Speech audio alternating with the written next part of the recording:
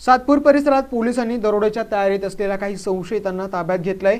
Police उपायुक्त श्रीकृष्ण कोकाटे यांच्या मार्गदर्शनाखाली सातपूर परिसरातील गुन्हेगारीला आळा घालण्यासाठी पोलिसांनी रात्रीच्या सुमारास गस्त घालत असताना त्यांना अशोकनगर स्टेट बँक ऑफ इंडियाच्या एटीएम जवळ, कोठावदे किराणा दुकानालगत, वक्रतुंड टी स्टॉलच्या मागे अंधारात काही इसम तोंडाला रुमाल बांधून उभे असल्याचं दिसून आलं।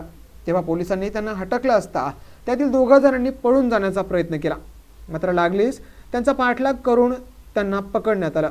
यानंतर त्यांच्याकडून त्यांचा मोबाईल हिरावून घेतला असता त्यात चेक केलं असता त्याच्यात ताला तोड़ने की जानकारी असं त्यांनी व्हिडिओ सर्च केल्याचं दिसून आलं। त्यावरून हे युवक दरोड्याच्या तयारीत असल्याचं स्पष्ट झालं।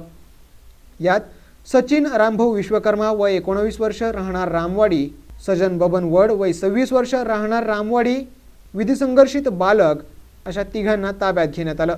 त्यांच्याकडून 3 किलो वजनाची गॅस टाकी, त्यास रेग्युलर नोझल नळी, गॅस गनसह फायटर, यामाहा कंपनीची मोटरसायकल, FZ क्रमांक MH15 GS 1889 असा एकूण 80,600 रुपयांचा मुद्देमाल ताब्यात घेण्यात आलाय। त्यांच्यावर मुंबई पोलीस कायदा कलम 122 क नुसार गुन्हा दाखल करण्यात आलाय। संजय हिरे, दक्ष पोलीस न्यूज, सातपूर।